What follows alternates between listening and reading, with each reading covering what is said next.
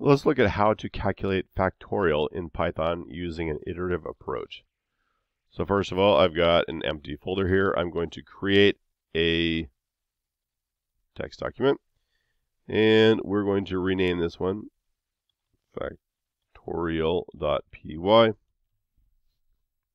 Let's go ahead and change that. And I'm going to open it with my Notepad++ editor and get started. First, I want to import my sys, which I'll use to get a command line argument. Then I'm going to write my function. So factorial is usually some number, like 5, with an exclamation point after it, and that is equal to 5 times 4 times 3 times 2 times 1. To get an idea, 4 factorial will be 4 times 3 times 2 times 1, the same kind of thing. So I'm going to write my definition here, factorial, and I'm going to pass in my number. And it's going to be the product of all the, well, integers leading up to that number and including that number. And so I'm going to have a total. It could be a product or something else. I'm going to initialize it with a value of 1. And then I will do a for I in range, I for index, in range 1, 2. Now the stop is not actually going to be num. It's going to be the one right after it because it won't actually do that one. So I'll do num plus 1.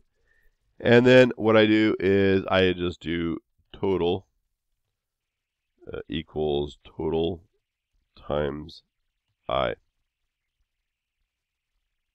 All right. Now I return my total, and there is my function. Now I also want to get my argument. I haven't retrieved it yet, so I'll have my in num equal to an int cast of sys.arg v1. Normally you'd want to check also, so maybe remember to add checks here. We want to verify that we actually have an arg v1, and we also want to make sure that it is an integer, but that's okay. And then we want my out number, so the result to be equal to factorial of my in number. And then I can display results right here. And the way you do that is do a print statement. So I could actually do a more complex print statement if I wanted, and do %d factorial equals %d, and then I can pass in my in num and my out num, and then I can display it, and so we'll see what it is. So I'll go ahead and save that, and I will jump down to my